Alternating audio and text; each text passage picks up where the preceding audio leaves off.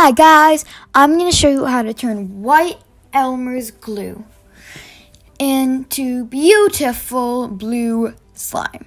Well, it can be any color you want. Anyway, let's get started.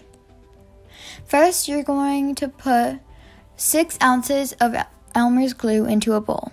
Then, you're going to add half a teaspoon of baking soda and make sure to mix it in thoroughly. Otherwise, it will not work. It will be a little less sticky after this happens, okay? Then, you're going to add 1.5 tablespoons of contact lens solution. This is the activator, so when you put it in, it's going to turn it into the slime. First, I only put 1 tablespoon and mixed it in, just in case the amount was a little weird. And if it doesn't completely stick together, you're going to add the half a tablespoon that you didn't add before. Now watch as I mix on how this goes together and becomes slime.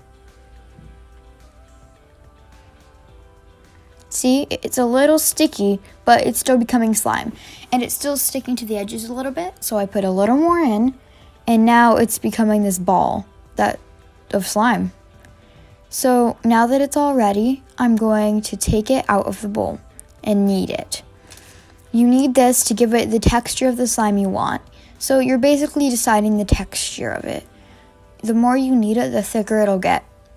So if you knead it a lot, it's gonna become this nice, thick, like, pulley slime.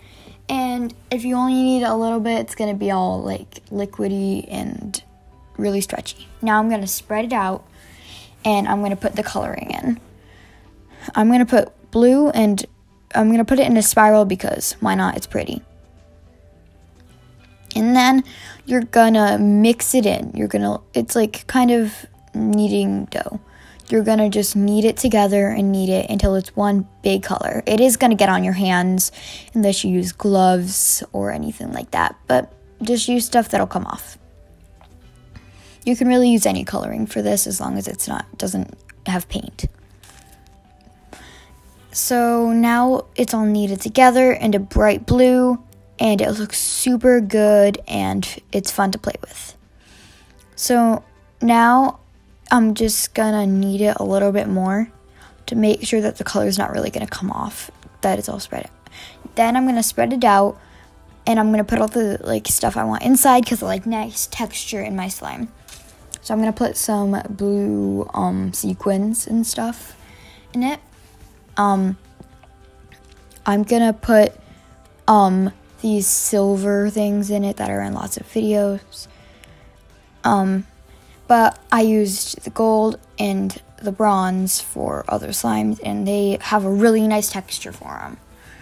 So I'm gonna put them in, and I'm gonna put a lot because I have a lot of slime. And then I'm gonna add a bunch of silver glitter because I think glitter and slime is always necessary because I really love glitter. It doesn't really matter how much you put in.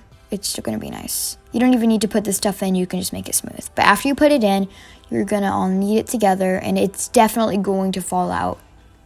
It's going to fall out as you mix it, but the rest that's still in there after you finish kneading it is going to stay in. And it's going to look super nice. And now your slime is done. Thank you so much for watching, everyone. Have fun with your slime. Bye!